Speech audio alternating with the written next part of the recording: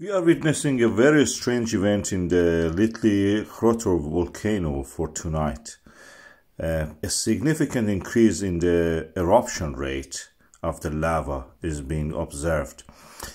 Despite that some foreign geologists have predicted that this is the reduction of the activity and the eruption rate, actually we have the increase in the activity and eruption rate. So this is the moment that we noticed that the eruption has actually increased. I couldn't find any collapse or anything that can be related to blockage of the lava pool or formation of a lava pool, I should say. So it must be intrinsically actually related to the increase of the rate of eruption.